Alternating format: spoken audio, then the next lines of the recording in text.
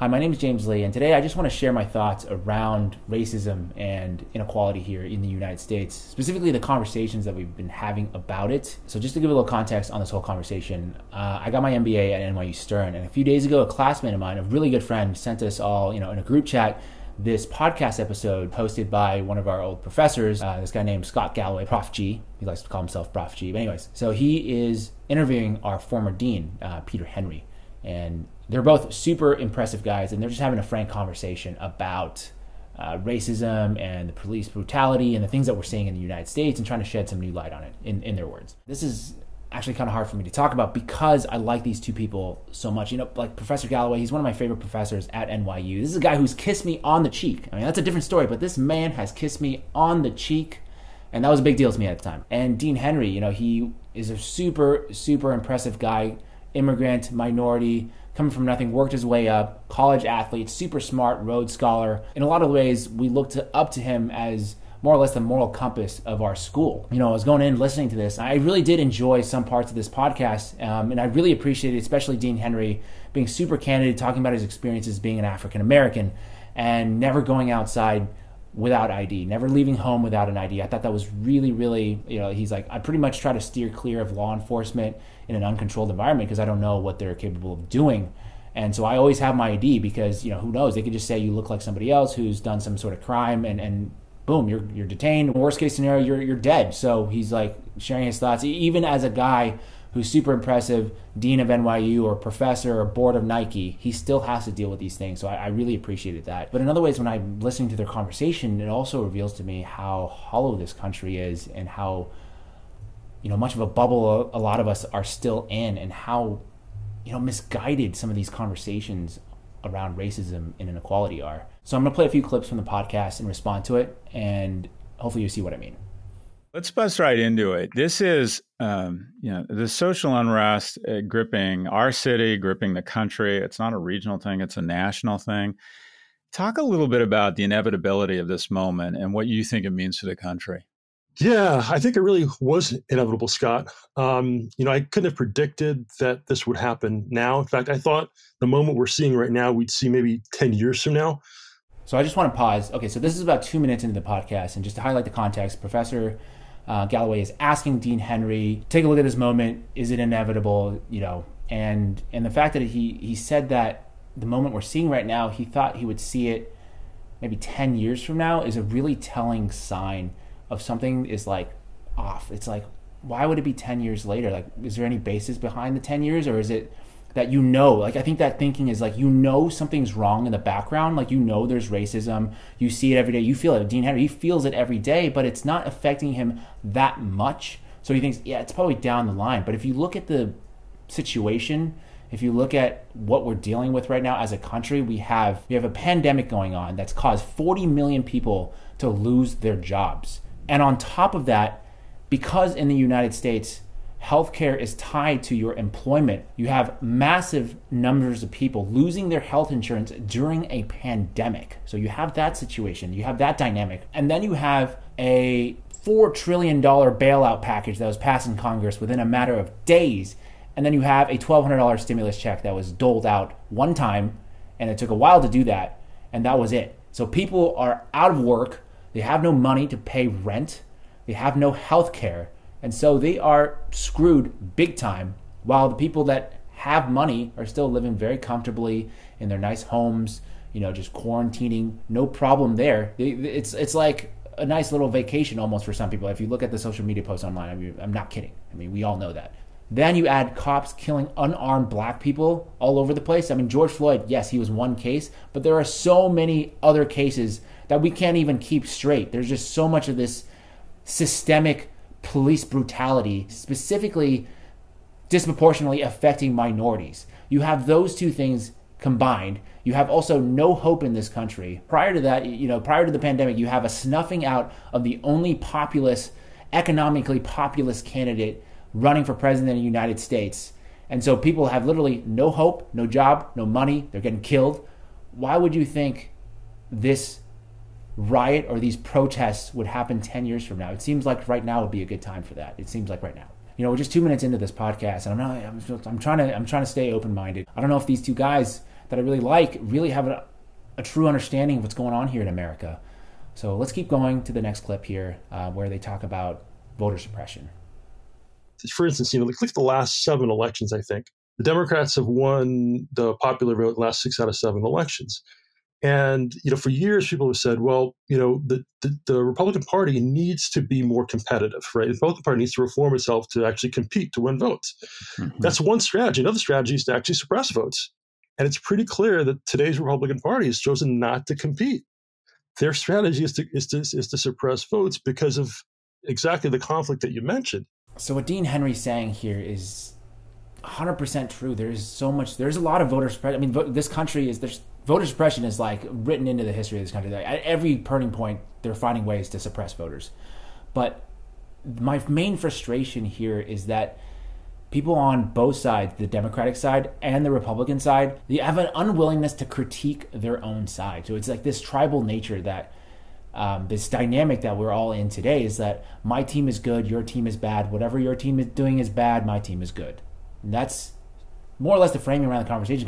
Because if you really look at it, yes, there's voter suppression on the Republican side, but there's also voter suppression on the Democratic side. And you have to look no further than this Democratic presidential primary. Some examples, we have polls closing randomly at the last minute, just shutting down polling locations willy-nilly, so that's going to suppress some voters. You also have extremely long waits at certain polling locations. And this happens especially in low-income areas and on college campuses. And so I don't know if it's, you can call it a conspiracy or whatever you want to do, but I'm going to say that was not an accident, and it disproportionately affected minorities and young people. On top of that, you have New York State canceling their primary because of public safety. But at the same time, you also have Joe Biden as well as party leaders coming out and saying, it is safe to vote. You guys should go out and vote in Wisconsin. And now with the protests, you see that they're in support of these protests. And I think these protests are very important. But you can't keep going back and forth on this public safety for this coronavirus, COVID-19 thing. It doesn't, somebody's lying. There's some shady things happening, including there's the Democratic Party is in cahoots with the mainstream media and propping up a candidate they like and discrediting other candidates they don't like. That is happening, and that is a form of voter suppression. I feel like deep down people know it's happening, but they don't say anything because you can't say if you ask, let's say you ask this question on TV, you're never going to ask another question on TV ever again. Or if you're in power and you challenge the ruling class, you're done. And I think the point I'm making about voter suppression here segues perfectly into the next clip I'm going to play, where they discuss voting, the powers of voting, and why young people don't vote. So let's take a listen to that. Why is it young people don't vote in the same proportions as it strikes me, Peter, and tell me if you agree with this, voting has become too powerful, that our elected representatives are overrunning our institutions, our courts, our laws, our Constitution, that voting has almost too much power at this point. Wait, 1 second.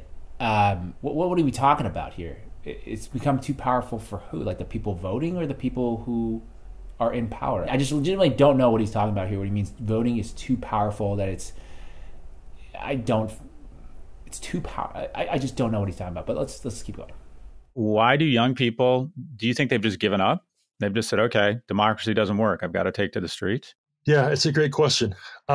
Clearly, young people don't vote as much as they need to, as they should. And because of that, as you said, we have kind of a set of elected officials that skew towards the preferences of the older and skew towards the preferences, frankly, of those who have kind of the most to lose from actually having a more kind of a flattening of the playing field, if you will. I don't even know if he realized what he just said there. So he's saying that the voting preferences and the policy skew towards those who have the most to lose. So if you think about that statement here, who has the most to lose? The people who have the most to lose have the most to begin with. If you have nothing to begin with, you have nothing to lose. But fundamentally, our electoral system is completely corrupt because there's so much money in politics. In order to run an election, you know how much money you need? It's crazy. It's egregious the amount of money that it takes to run a campaign. And so you have basically elections that are bought.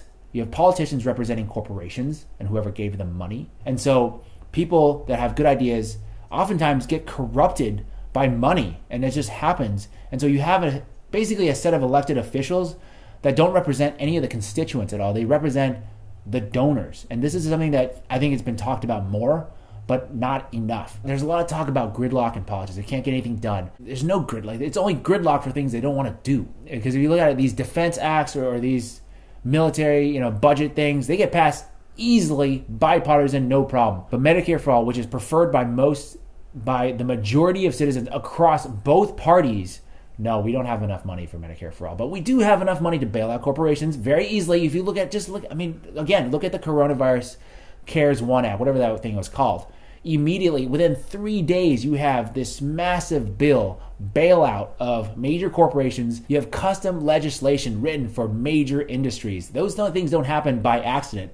They are people who have the power to put those things in, and then the people get $1,200. There's so many other things they could have done. They could have done a paycheck guarantee, which is basically what they did for the airline. That was a specially custom written legislation for the airline industry, where the government, they're going to give money to the airlines to keep people on payroll. But that wasn't done for the small business. And in the end, what's going to happen? The airline's still going to lay these people off anyways. I mean, they just got their money. They're still going to lay people off. But they don't give this same guarantee to small businesses. The reason is, look at who's writing this legislation. It's people in power. They have the most to lose. And so that's fundamentally why young people don't vote. Because not voting is not always because of apathy. Because voting is saying that you're complicit in this whole thing. So it's like, I'm not a part of this. The system is totally jacked up. It is totally broken. Like, I think Galloway did make the point, is the system totally broken? And the answer is yes, the system is completely broken, because if you look at it, what is actually being passed into policy doesn't reflect what the people want. Dean Henry is correct in saying that it does skew towards those people, but it's because of the corruption involved. And I just wish that they would say something. Like, they have the voices to say, hey, this is corrupt here. There's some corruption happening here. And they never say it, which is like super, super frustrating and disheartening for me, that people who have voices, they're just afraid to use them sometimes. I think this election is even more pivotal than people realize, because I really think the question on the table in this election, Scott, is America going to be we the people? Or are we going to vote for an America that says, no, we can't be we the people, because we the people today looks very different than we the people 200 some years ago. And therefore, you know what about the Constitution? As Gilda Radner used to say, just kidding. I think this, once again, I like them. This is before I say it, I like these two people, and I think they're trying their best to understand the situation and trying to dissect the situation. But I just don't think they understand it that well, because I believe this election, 2020 and 2016 as well, was not an election pitting tolerance against bigotry. Even though that was talked about a lot, that's not the underlying reason. This election and the last election, to me, was about the haves versus the have-nots. Because 40% of Americans cannot survive a $400 unexpected expense. They would go bankrupt, or they would have to sell something or do something. They can't, there's not $400 liquid in their bank account. And so what's going to happen? So you have, in 2016, you have a candidate in Trump, racist and all, saying that we are going to make America great again. We're going to have great health care, the best health care. We're going to have the best trade deals. Everything is going to be, we're going to bring jobs back. Everything is going to be awesome. And another side who offers nothing economically at all. It's just saying, yeah, we're going to be super woke, and that's basically the whole thing. What it boils down to is just a lack of understanding of why Trump got elected. It wasn't about tolerance. It wasn't about bigotry. It was just about class. It was a class divide that allowed Trump to be elected. You created, under Obama, the conditions after the economic recession of 2008 and 2009, the conditions that disproportionately benefited the people who already had money, and the people who were struggling got nothing. And so if you look at it in 2016, man, people's lives were not better than they were in 2008 for the majority. And so they went with a guy that promised them things that just happened. So it's about class. It's not about racism and bigotry. Because if you could see today, the things I point out is that 100%, 95% of people, even guys like Rush Limbaugh, was like, man, yeah, we can't have that happen. We can't have police officers doing that to black people. And this is on the most conservative side. So I think we've made great progress. There's still more progress to go. Don't get me wrong. There's more progress to go. But it's a fundamental misunderstanding of the next step here is that there's a huge class divide that's happening in America. And class, guess what? Class disproportionately affects people of color and minorities. Let me just pause here and play a quick clip about them discussing diversity. And then one of the things that really strikes me, Scott, is, and you pointed it out earlier, that's at odds right now with, just odd, is corporations, and not all corporations, but I think a lot of corporations are actually they're not where they need to be, but they're certainly ahead of our federal government in terms of actually understanding the importance of diversity, not as a nice to have, but as a must have, because they know that that affects their performance. One of the things that I'm seeing in the boardroom conversations that I'm a part of is the realization that if we don't behave authentically, and not just talk authentically, but actually behave authentically by getting our numbers to change, making sure that we're actually really listening to our employees, we won't be able to get those top students coming out of school because they'll go elsewhere. I don't agree with that. I don't think it's about authenticity. These companies, about making money. Just hear me out. Just go one level deeper. Just ask this somewhat cynical question: why are companies like Amazon, Nike sponsoring and donating money towards Black Lives Matter movements? This is a different viewpoint, but I think government created an environment where this is now the prevailing sentiment. If you look back, legislation was passed at the highest level supporting what these protesters wanted back in the 60s. You're talking about desegregation, the Voting Rights Act, the Civil Rights Act. Those are top-down changes that happened because of protests. So I believe 100% we have to protest things that we don't agree with. But that situation, that top-down legislation over a number of generations created an environment that we live in now where it would be absurd to think, oh, black people need their own bathrooms and their own schools and their own drinking fountains or whatnot. It's now, over the course of a number of years, because of this top-down legislation, say, hey, we're not going to tolerate this segregation thing anymore. We're not doing this. We are now, everybody, we're going to do the same schools or whatnot. And then, I mean, obviously they created other situations where there's rezoning and all that kind of bad stuff. But in general, it's better now because of these legislations that were passed saying, hey, this is what we're going to do. You don't like it right now, but we're doing it. And so if you relate that to companies, it doesn't take any courage to agree with the prevailing public sentiment, which is that black people matter. That is the prevailing public sentiment. They matter. But it takes a lot of courage to do things that are actually going to harm your business or is going to have to reform your ways. This is happening not only in business, but in the police as well, because what we need right now is actually reform, to reform the police and how they're trained, how people are hired, and everything that goes along with it. But with reform comes admittance of guilt that we have done something wrong. And so that's hard to do. So the same with business as well, is that I wouldn't jump so quickly into praising these companies for donating money or any of this kind of stuff. Just think about this.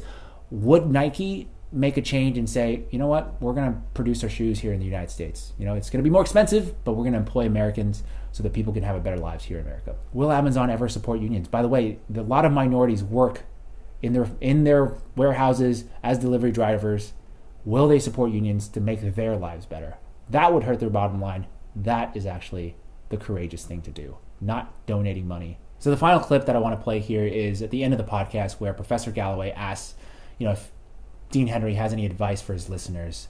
And so let's take a listen to what he said, what advice is given. First of all, I love the question, Scott. Thank you for that. I would say a couple of things. I would say, number one, learn to listen. Learn to really listen.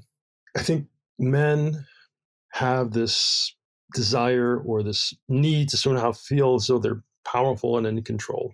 And I think it often gets in the way of being able to really hear what another person's saying to you. So I wish they would go one step deeper in asking the question, who are you listening to? Because if you only just listen to your own side, then you're not really gaining that much perspective. You're still, like, I came into business school without a business background. I didn't even know what a balance sheet was. So I was totally fresh. I came in thinking, we're going to come in, we're going to learn things, we're going to change the world, do all that. But it surprised me how quickly in business school this hive mindset or this hive mentality develops. Part of it could be my fault as well, but like, I came into business school, I wrote in my essay that I was going to business school, learn about business, and then come and work in media so I could change the way that people consume media and help inform the public in a better way. That was my reason for going to business school. And guess what? 3 weeks in, all of a sudden I was all in on consulting recruiting. It's insane. It's, up until today, I don't care. I'm just going to make my own videos and just have 20 people watch it or whatever.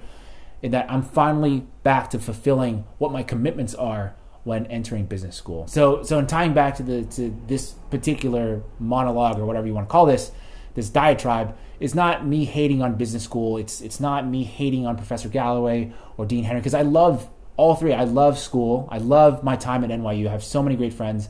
Love Professor Galloway. He's brilliant, great business insights. Dean Henry, awesome good guy. Very, just the nicest guy you'll probably ever meet. Doesn't big time people. It's amazing. But it's telling to me how dangerous bubbles are and how pervasive, how big the bubble is, and how much it happens, even from people who I believe are trying to get outside that bubble, and just how strong and how unpoppable that bubble is. And that, in a 30-minute conversation, they can end up giving such an improper, or at the very least, a misguided diagnosis of the problems in this country. I thought that was the last point, but that wasn't. I changed my mind. There's one final point that I want to make here, is that I'm just a guy that's speaking to the camera. Probably 20 people are going to watch this video. What I'm saying is I don't have a big voice. I am not a professor at NYU. I'm not a dean. I'm not on the board of Nike. I don't have my own TV show. I'm not anywhere near even being half as close as eloquent as Professor Galloway or Dean Henry. I mean, look how many jump cuts I've had to use in this video. It's insane. But my point is, people who are in power or have a channel, they have a lot to lose. They have, hear this all the time. People's like, I can't, in media or journalism, I can't print that because, man, I'm going to get ostracized. I'm out of here. I can't do this. But imagine somebody who has a big voice taking a big step, who's willing to risk it all. That is what it's going to take to make actual progress. Is somebody who has a big voice, who has a lot to lose and are willing to lose it all. So in listening to this 30-minute conversation between Professor Galloway and Dean Henry, I just want to say that, I would implore them both, if I could speak to them directly, I would implore them both just to not be so safe about their conversations, to really challenge themselves, and to be willing to risk what they have so that other people that you care about, people that you don't know, can have a chance at actual equality. The last thing here, final thing, I promise this is like the last thing I wanted to say is, for people who have made it this far in this video, I don't even know how long this video is, I really appreciate it, and thank you so much for listening. My name is James Lee. You're watching this new project, what I'm calling 5149. It's me just talking about things that I'm uncomfortable talking about. The whole point of me uploading these videos into the ether where 20 people are going to watch it is that I want to create an environment where we can have more uncomfortable conversations. I want to encourage other people to have more uncomfortable conversations. It doesn't have to be me. I don't have to be the savior here. I just want to encourage people to have more uncomfortable conversations. So I'm going to be uploading more videos here, so if you want to support me, please subscribe. And as always, thank you for watching, and I appreciate your time.